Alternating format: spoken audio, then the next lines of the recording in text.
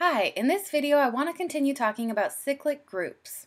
And specifically I want to go over a theorem that says that every subgroup of a cyclic group is also cyclic.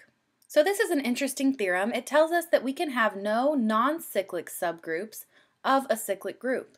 So let's go ahead and actually prove this theorem. But before we do that, I want to introduce a little bit of notation. So if we have a group G with the binary operation star, and it's a cyclic group with a generator A, meaning that all elements in G can be obtained by repeatedly applying the binary operation star to A. Then if we have an element in G that is obtained by repeatedly applying the operation n times, instead of writing out A star A star A dot dot dot n times, I'm actually just going to use the notation of A to the n. Also, A to the 0 will represent the identity element for our group, which we'll call E. And then finally, if we have A to the negative m, this means that we're repeatedly applying the binary operation star to A inverse m times.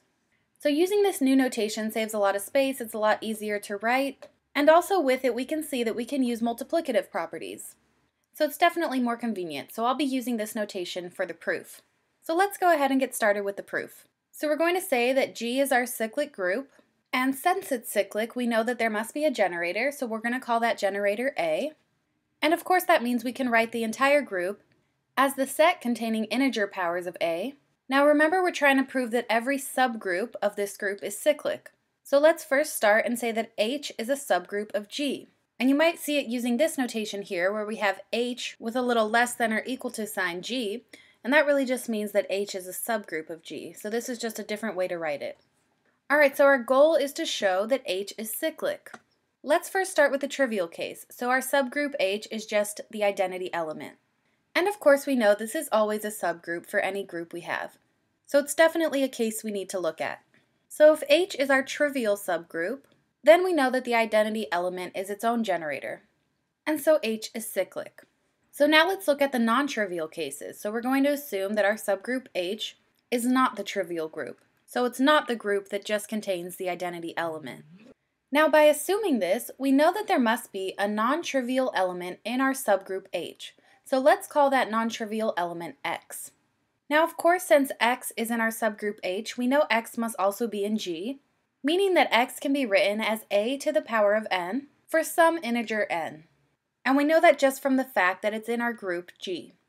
Now notice that any element in our subgroup H has to have this form. So it has to be of the form of A to some integer power. So now I want to do something which will make a little bit more sense later why we're doing it. So I want to look at the element in our subgroup H that has the smallest positive power. So we'll let m be the smallest positive integer such that A to the m is an element in our group H. So m is the smallest integer that's greater than or equal to 1 such that A to the mth power is in our subgroup. And let's let the letter B represent this element A to the mth power. Now what we're going to claim is that our subgroup H can actually be generated by this element A to the mth power, which we said equals B. So it can be generated entirely by this element B. And if we can show that this is true, then of course we know that our subgroup H is cyclic because we found a generator. So the rest of this proof will actually be proving this claim, that H is generated by this element B. Alright, so in order to prove our claim that H is cyclic, we need to show that any element in our subgroup H can be written as a power of our element B. So let's go ahead and say that C is any element in our subgroup H.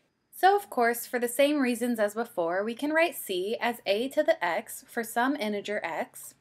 Now for the next part, you're going to need to remember the division algorithm. And I'll give a quick reminder of what it is. It states that given any integers x and y, there exists, that's what this little thing, this backwards e, this means there exists. So there exists unique integers q and r such that x can be written as y times our quotient q plus our remainder r, where we have r is greater than or equal to 0 and less than y. So if you need to review the division algorithm, you can click on this link here. It goes through some examples and a proof of it. But for now, I'm going to assume you know what it means and how it works, and we're going to use it in this proof.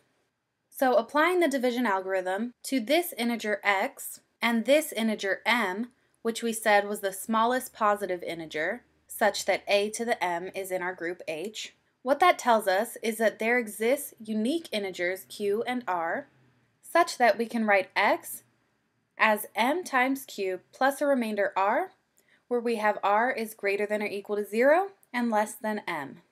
So now that we have x written like this, we can rewrite our element c.